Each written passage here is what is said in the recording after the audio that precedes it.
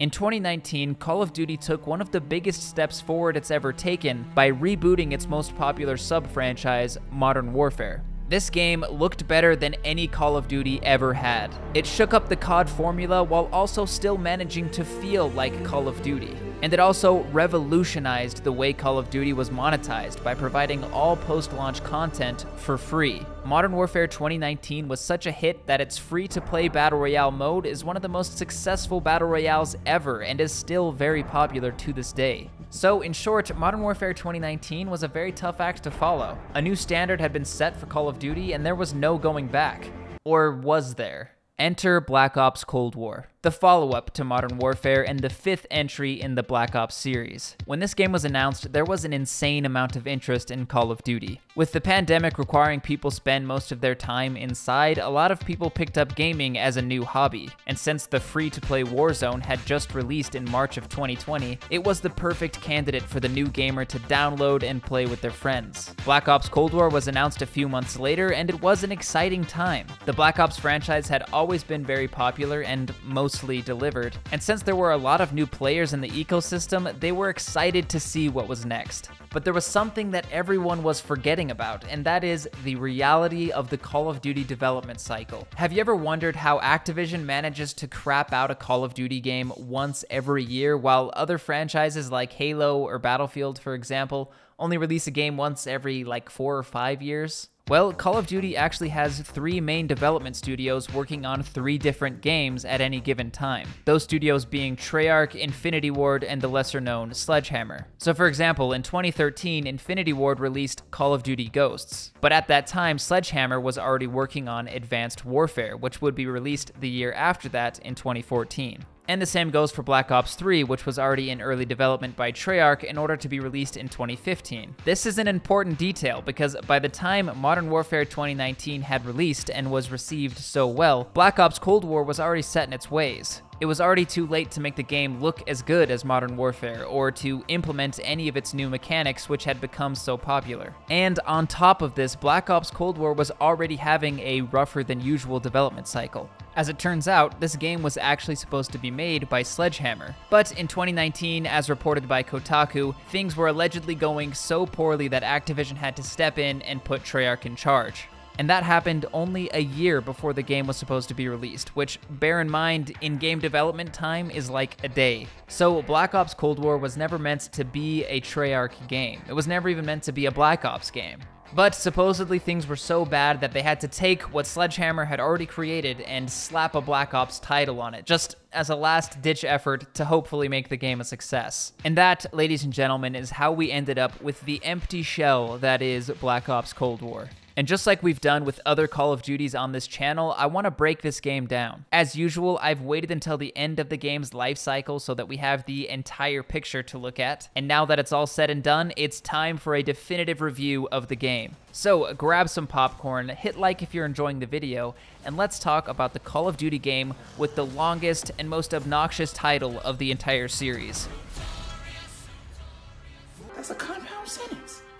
You got a compound sentence for age, my boy. So, just like I said in my Call of Duty tier list, I tend to rank Call of Duty games based 80% on the multiplayer alone and the other 20% based on whatever else the game has to offer, which is usually a campaign and maybe a survival mode. And don't get me wrong, I do like that other stuff, and I even used to be a huge zombies player, but multiplayer will probably always be my main interest. So before we kick things off by talking about the campaign, I want to talk about something that applies to all 3 categories, and that is the visuals. The elephant in the room is that no, this game does not look as good as Modern Warfare did. And while that's not necessarily a deal breaker because Modern Warfare is one of the best looking shooters I've ever played, it is disappointing because naturally you'd hope that each Call of Duty game looks better than the last, but Cold War seems like a pretty clear step backward in that department. I do want to say though that I think the colors of Cold War are much better than that of Modern Warfare. If you watched my Modern Warfare deep dive, then you know that that's one of my biggest criticisms of that game, and luckily Cold War doesn't make the same mistakes. And the other thing I want to touch on are the reload animations. Now if we could do a quick little sidebar here, before I played Modern Warfare 2019, I never really cared about reload animations. In fact, I hardly even noticed them. But that game showed me just how beautiful a reload animation can be, and just how much it can affect your gameplay experience too. They were fluid, visceral, and realistic, more so than any FPS game I've ever played. It made me appreciate the art of reload animations, and now, no matter what game I'm playing, I hold them to a higher standard. So that's why, with this video, I want to kick off a brand new segment for the channel that I have so lovingly named. Welcome for the very first time to the animation station, where we pick apart and review reload animations. Now you might be thinking, Sitch, I don't care about reload animations. Yes, you do, you just don't know it yet, so shut up and listen. If Cold War had came out before Modern Warfare, then I probably wouldn't have a single thing to say about its animations, but alas, it did not. And boy, oh boy, these things are nowhere as good as Modern Warfare's. I was so disappointed to see Call of Duty return to these stiff, lifeless, and boring animations. I mean, let's just look at the MP5 reloads from each game side by side so you can see what I'm talking about. Notice how the Modern Warfare animation seems more aggressive and professional, like the operator knows what they're doing, like they're in a hurry as they slap that lever. The Cold War animation, on the other hand, feels so artificial, like the gun is being handled by a robot. There's no urgency and there's no grittiness to it, at least not quite like Modern Warfare. Overall, the Cold War animations give the game a very bouncy feel to it. As another example, just look at this Bullfrog reload as the gun bounces around like the operator's hands are made of noodles. While I don't think these animations are ruining the experience for anyone, they're definitely not doing the game any favors. And that does it for our very first segment of the animation station. You're lucky I kept it short this time because I really could talk about these animations for hours. But I think we'll save that for next year. Now back to your regularly scheduled programming. Okay, so with that out of the way, let's talk about Cold War's campaign. The story of Black Ops Cold War takes place in between Black Ops 1 and Black Ops 2, and immediately this is already a red flag for me. I'm usually not a big fan of prequels because far too often they screw with the original story. Unless the first story was originally written with a potential prequel in mind, I feel like it's always better to just keep the story moving forward, rather than go back and retroactively add things in. But luckily, this campaign really isn't even a Black Ops story once you get beneath the surface anyway. So in case you need a refresher of how this story went, here's the executive summary. Oh, and spoilers, by the way. The story follows a group of secret US operatives as they pursue an elusive Russian spy supposedly named Perseus. You play as a new character named Bell, and other members of your team include Mason and Woods from previous Black Ops games, and a new character named Adler who's the leader of the group. The twist at the end of the game is that Bell isn't actually American, but is a Russian who had been brainwashed by the Americans in order to more easily extract information out of him. When Bell finally realizes that he's been brainwashed at the end of the game, the player is given a choice before the last mission.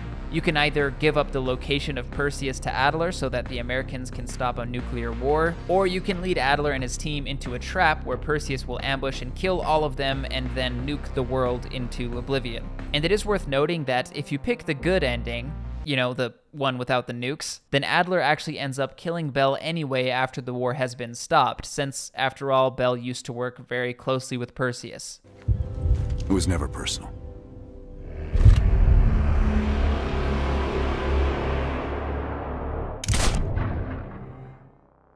So I was saying that I don't like prequels because they tend to mess with the original story. But the thing is that this is hardly a prequel to Black Ops 2, and it's also not really a sequel to Black Ops 1. If anything, it feels more like a branching Black Ops story, like a spin-off.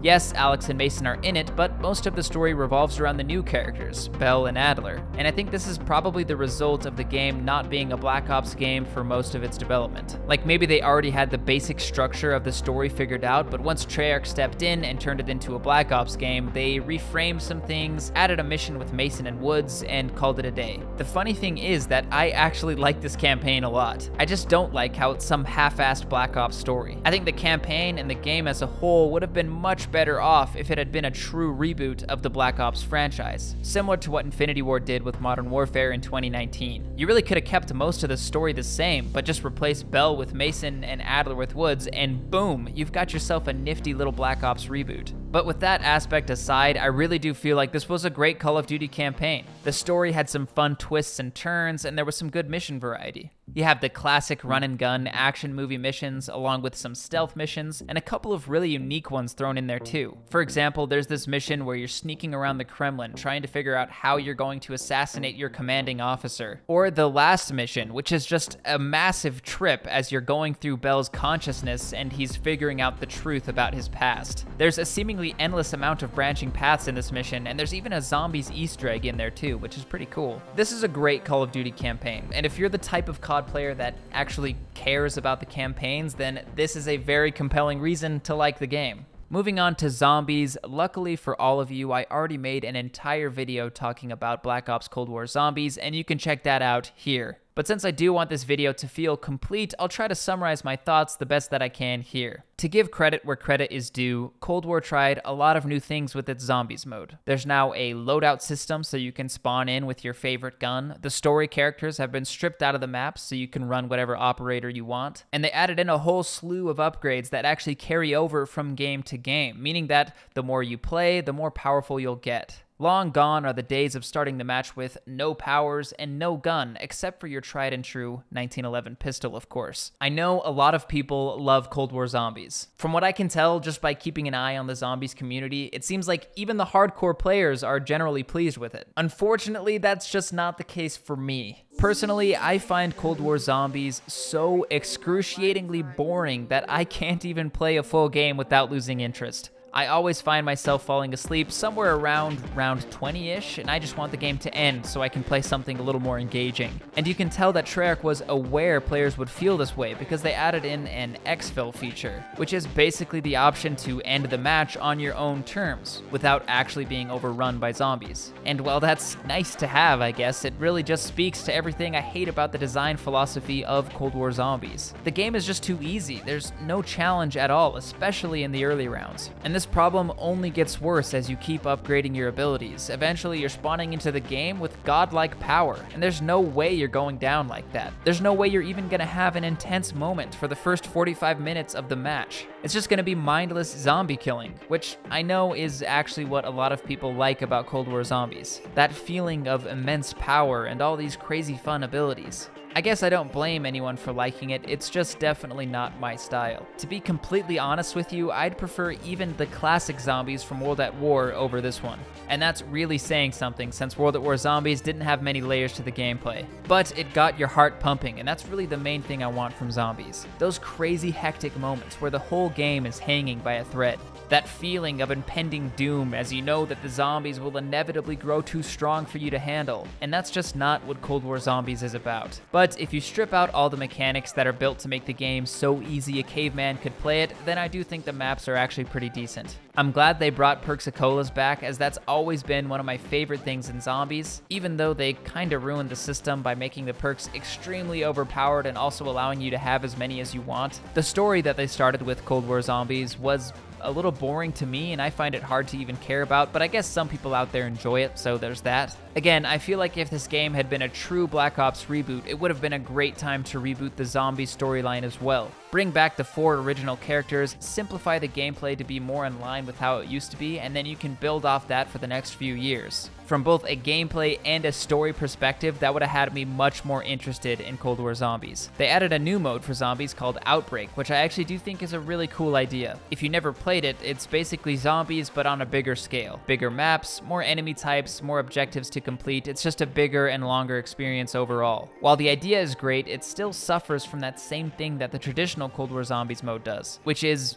it's mind-numbingly easy. Honestly, I don't know how anyone can play this for longer than an hour. Moving on from zombies, let's finally get into the meat and potatoes, the multiplayer. Now, before we dive in, I want to make one thing clear. I think the Black Ops Cold War multiplayer is good. I know that throughout the game's life cycle, it caught a lot of flack, and I know that a lot of those complaints are completely justified, but it's really not as bad as people make it out to be. For me, I think the one thing that bothered me about it all throughout the year is just that the game felt so empty. And we're gonna talk more about it as we go on, but it just felt like Treyarch was tired, or that they didn't care anymore. Or maybe that they just didn't have anything meaningful left to add to Call of Duty. And this was especially hard to swallow right after Modern Warfare 2019, which, in my opinion, was the first COD in a long, long time to actually have some passion behind it. That being said though, this isn't a terrible game, and I actually think it's better than most people give it credit for. For example, let's start by talking about what I think is one of Cold War's biggest strengths, and that is the map design. The maps in Black Ops Cold War are unique, colorful, and simple, and at the end of the day, those are probably the most important things to me personally. I mean, just look at the wide variety of settings we have in Cold War. The Pines, which is set in a mall in the 80s, kind of giving off Stranger Things Season 3 vibes. Each store inside the mall has its own theme to it, and when you put it all together, it makes for a really awesome map. Or how about Miami, which shows off the neon-lit streets of a warm Miami night? Or America, which is a Soviet training facility modeled after an American town? Or Deprogram, which actually takes place in the mind of Adler and mashes together certain parts of the campaign and even features a working teleporter. Not only do these maps have unique settings and vibrant colors, but the layouts also make for some very solid gameplay. When it comes to a map's layout, I'm actually pretty easy to please. I like my maps to be small and straightforward. Not too many lanes, not too many windows, and not too much downtime in between fights. The maps in Black Ops Cold War check off all those boxes. I would even go as far as saying that Cold War has the best original maps that we've seen in Call of Duty since Black Ops 3. But there is a problem with the maps in Black Ops Cold War that we absolutely need to address, and that is the overuse of remakes. Let me break down the numbers for you all. Cold War launched with 8 original 6v6 maps, which is already dangerously low. Over 6 seasons of post-launch content, an additional 17 maps were added to the game. Of those 17 maps, 9 were remakes from previous Call of Duty titles. 9. That's over half of the post-launch maps being recycled. I think it's important for COD to keep pushing out original content so that we can get what will be the classic maps of the future. I don't want to be playing Nuketown and Black Ops 7 20 years from now. I want something new, and at this rate, that won't happen. And look, I actually don't hate it when they bring back these classic maps. I mean, they're classics for a reason, right? They're fun to play. But you do have to draw the line somewhere. These remade maps should be the icing on the cake, not the cake itself. But when Treyarch did decide to make original maps for the game, they turned out great in my opinion. So what about the other aspects of the game? Let's talk about the gunplay, which unfortunately is not very good. The guns in Cold War are pretty lackluster. We've already visited the animation station and talked about how the reload animations are stiff, but also the gun models themselves are boring, and even the sounds don't really pack any punch. Shooting a gun in Cold War just isn't as much as a visceral experience as it was in Modern Warfare.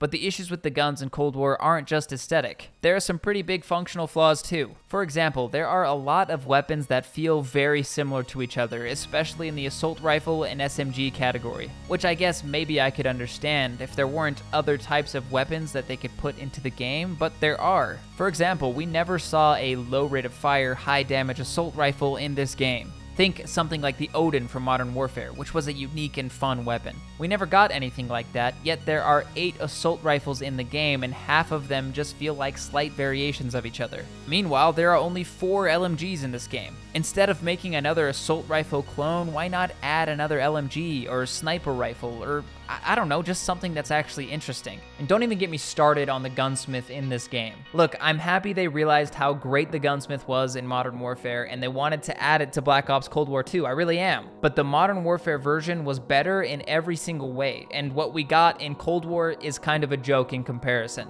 Here's what I mean. Let's say I'm playing some Modern Warfare and I love the speed of SMGs, so I'm gonna use an MP5. But also, I'm not the best at controlling recoil, so I wanna build the gun to minimize the recoil as much as possible. There are 4 different attachment slots that can reduce my recoil, giving me more freedom to play how I want. Or let's say that I have my trusty waifu Kilo that I want to use, but I want to build it out to have the fastest possible ADS speed so I can really put some people in the dirt. Well, there are 3 attachment slots that can boost my ADS speed, and there are also 3 slots that can slow my ADS speed, meaning that if I'm picking an attachment from any one of these 6 slots, I'll have to choose carefully so that I can play the way that I want to. to. Each decision feels more meaningful, and it can actually be pretty tough to decide sometimes. Now let's switch over to Cold War and see what the situation's like over there. Let's do the same thing and pull out an MP5 and assume I want to minimize recoil. There are only 2 attachment slots that can do this for me. That's half what it was in Modern Warfare. And within these slots, the choice is also much easier to make. The agency suppressor is kind of a no-brainer since it suppresses your gun and gives you recoil control, and it's pretty clear the field agent grip is the best grip for recoil control once you look at the stats. But okay, that's just one example. Let's take an XM4 and try to max out ADS speed just like we did with our Kilo. There is only 1 attachment slot that can boost your ADS speed in Cold War. I'm not making this up, there is only 1. So if ADS speed is important to you, then that attachment slot will always be filled with the same thing for you. Overall, the Cold War gunsmith doesn't really make you think as much as the Modern Warfare gunsmith did. And you're also more limited with how finely you can tune your gun to fit your playstyle. That was something that made so many people fall in love with the Modern Warfare gunsmith in the first place. The amount of weird things that you could do with your gun. If you got on one day and wanted to make an LMG act like an SMG, you could do that through the gunsmith. If you wanted to build an SMG that would let you run around the map like the Flash, then you could do that. The possibilities were endless, and it was so much fun to play around with. Now, I guess I can kinda give Cold War a pass here because I have a feeling they tacked on the gunsmith pretty late in the game's development just to keep up with Modern Warfare. But still, this gunsmith sucks, man. And since we're on the topic of the gunsmith, let's talk about the create a class in Cold War. The good news is that they didn't go back to the old pick 10 system, which, like we talked about in my Advanced Warfare deep dive, I do not like. They went with a classic slot-based create a class system, thank goodness. They did, however, add an extra layer to the system by letting you pick a wild card for your class that would let you do some pretty cool stuff. For example, one wildcard lets you put an extra 3 attachments on your gun, or another lets you pick an extra perk from each category. To give credit where credit is due, I think these wildcards are pretty awesome. Just like we talked about with the gunsmith, they let you fine-tune the way you play, and they're just fun to screw around with too. But it's not all good. The worst thing about the Cold War create a class system is the fact that shotguns count as secondary weapons, meaning that you can still have your assault rifle or sniper or whatever, but you can keep a powerful one-shot killing machine in your back pocket at all times. This is a terrible choice for Call of Duty, and I hope that this is the last COD game to ever have shotguns as secondaries. Somebody please tell me, what's the point of running an SMG, which is supposed to give you an advantage up close, if the guy who runs a sniper can pull out a fully automatic shotgun the second you get into close quarters with him? Personally, I feel like shotguns need to be primaries, and if they wanted to add a wild card or a perk that would let you hold 2 primary weapons, then that's the way to go. The score streak system in Black Ops Cold War is also an abomination, unfortunately. For some inexplicable reason, they decided to take kill streaks, one of the most iconic features in all of Call of Duty, and to make them not kill streaks. In this game, your kill streak progress doesn't reset when you die. Instead, you get points for getting kills, and when you go on a streak, you get a point multiplier. So you still do earn more progress for going on streaks, but if you die, you won't lose your progress. When I first heard about this system, I honestly didn't think too much of it, but after playing a year of Cold War, I can honestly say that it takes all of the fun out of kill streaks. There's no rush of adrenaline when you go on an awesome kill streak. Instead, you're basically guaranteed to get your streaks by the end of the game. And it goes without saying that when everyone is getting their streaks near the end of the game, it makes those last couple minutes a living hell. And the score streaks themselves were also pretty boring. You have a plethora of airstrike type kill streaks like the cruise missile, napalm strike, artillery, and strafe run, which are fine, I guess. And then you also have a plethora of weapon type kill streaks like the flamethrower, war machine, combat bow, and tan cannon, which again are fine, I guess. It really just feels like they took the score streak system and turned it into the specialist system from Black Ops 4, which was basically just there to give every player some powerful item to use at least once per match. And now it's time to talk about my least favorite thing in the Black Ops Cold War multiplayer as a whole, and that is the time to kill. Now, to give you a little context here, before Cold War, I loved the idea of a long time to kill in Call of Duty. That's one of the main reasons I loved Black Ops 4 so much. It makes gunfights longer and more interesting, and it gives higher skilled players a way to shine. But Cold War, I think, will go down in history as the game that made me lose faith in long time to kill in Call of Duty. The problem with Cold War's TTK is that it doesn't apply to every gun in the game. So a gun like the XM4, for example, feels great, and if everyone were running around with something as balanced as that, then I would love this time to kill. But when you introduce something like a sniper, which can easily kill you in one shot, then it kind of throws the whole game off.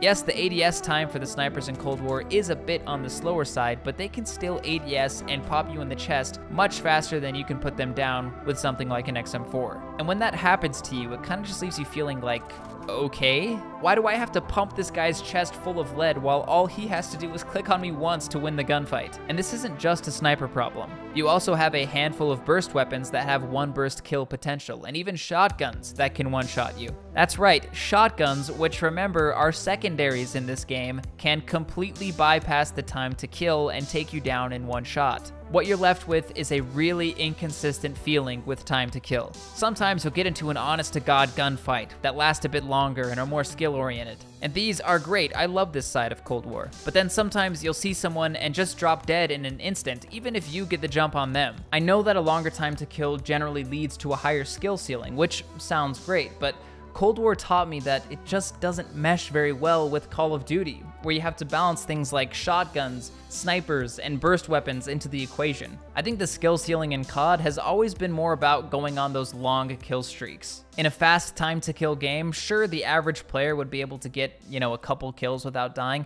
but only the truly great players would be able to drop those tactical nukes after getting, 25 kills without dying. So we've covered a lot of things about this game, and we're almost done, but there are a few other miscellaneous things I wanted to talk about before we wrap things up.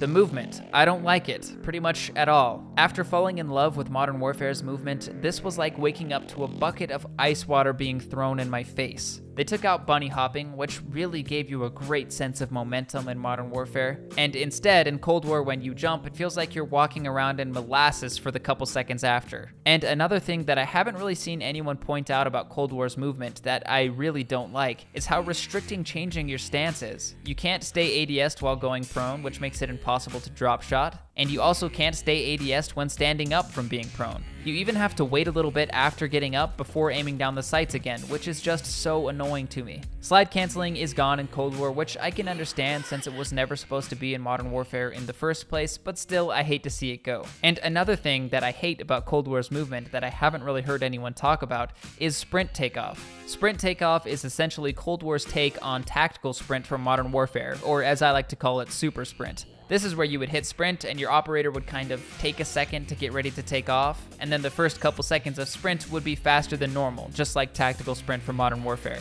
I hate this mechanic because it takes so long to accelerate, and also this stupid animation that plays out looks so flimsy. It starts to feel like your operator is just bouncing around all over the battlefield, and the fact that you take longer to reach full speed just makes you feel so sluggish. Overall, the movement in this game was restricting, and it didn't really give you the chance to style on the enemy, which is one of my favorite things to do. The last thing I want to talk about is the Mastery camo from Black Ops Cold War, Dark Matter. The camo itself does look pretty nice, although it's pretty stupid that it only covers like 20% of the gun in some cases. The camo challenges, however, were pretty boring and in some cases outright stupid. For example, trying to get double kills with the Sigma almost made me quit the game as a whole. I mean, this gun was clearly designed by Treyarch to not be able to kill players, so why make this one of the challenges? I think it just goes to show how little thought they put into these camo challenges nowadays. In the future, I'd love to see these feel more unique to each gun, to keep the grind fresh and also to help you experience what each gun has to offer. In conclusion, Black Ops Cold War really isn't a terrible game. It has its shortcomings and it definitely suffered from a lack of vision and passion, but at its heart, it's still a fun Call of Duty experience. And that's one thing that's always confused me about the amount of hate that this game got. Black Ops Cold War plays very similar to how a classic Call of Duty game plays, like Black Ops 2, for example. I'm talking strictly from a gameplay perspective, of course. Yet for some reason, people mercilessly bashed this game, and they insisted that it's one of the worst Call of Duties ever. Like I've mentioned probably 50 times in this video at this point, Most of my complaints about Black Ops Cold War come from comparisons with Modern Warfare, because Modern Warfare set a new standard for Call of Duty. But the thing is, I liked Call of Duty even before Modern Warfare, and that's why I enjoyed Black Ops Cold War. It featured a great campaign that told a mind-bending story, even though it wasn't really the Black Ops story that they sold me on. The Zombies mode, while I personally didn't enjoy it, innovated and brought in lots of new Zombies players. And the multiplayer featured some classic Call of Duty gameplay. In terms of weapons and movement, it definitely doesn't live up to Modern Warfare 2019, but it had some of the best Call of Duty maps we've seen in years and still gives you what you'd expect to see from Call of Duty. I think that this will be one of the more forgotten Call of Duty games, just because it didn't really do anything notable and will most likely always be overshadowed by MW19. But just like with most Call of Duty games, I'd bet that as the years go on, players will look back at Cold War and say, you know what, that wasn't half bad. If you made it this far in the video, first of all, you're a legend. And second, comment your favorite Call of Duty below so I know you watched the whole thing. And if you want to watch some other Call of Duty deep dives, I'll leave a link in the comments. Thanks for watching, stay gold.